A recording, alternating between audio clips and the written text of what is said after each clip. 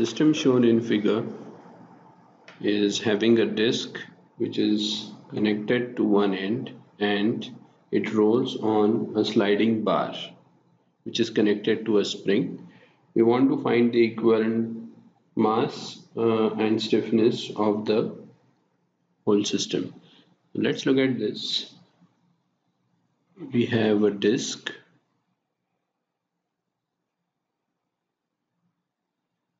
This disc is having radius r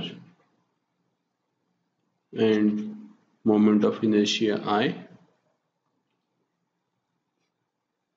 It is fixed at one end. The material properties are J, G and L. Now this is rolling on to a bar without slipping. That is the condition.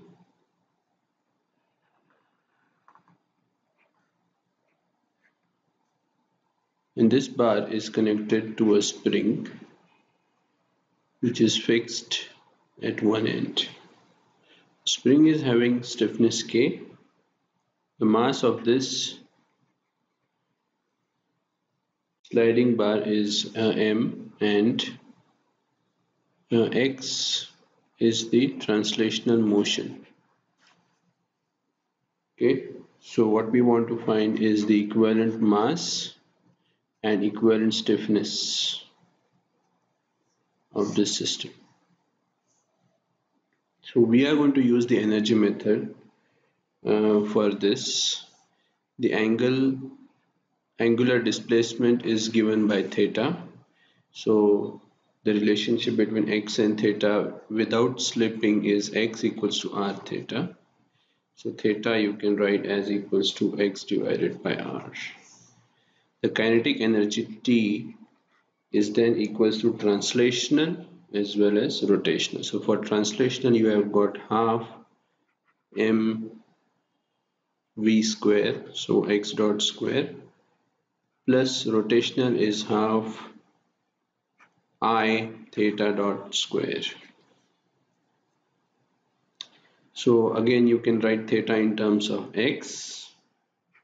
Very simply half m x dot square plus half I theta is equals to x dot by r square.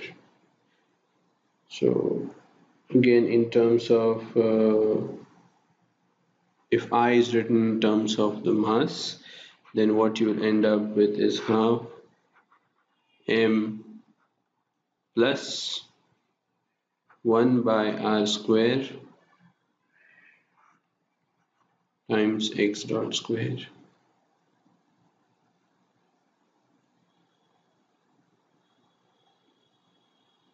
Sorry, I by r square by into x dot square.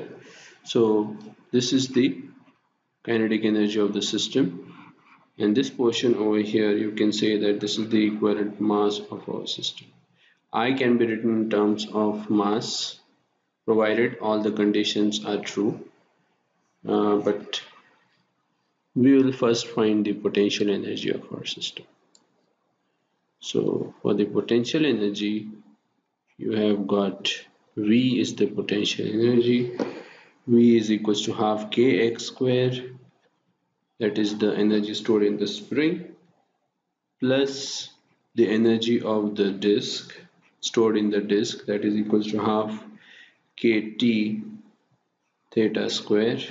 Okay, so kt is the torsional stiffness, that is equals to j g over L.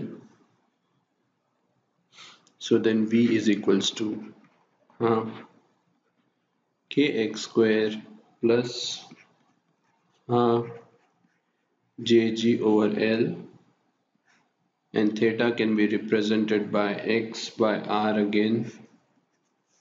So this comes out to be half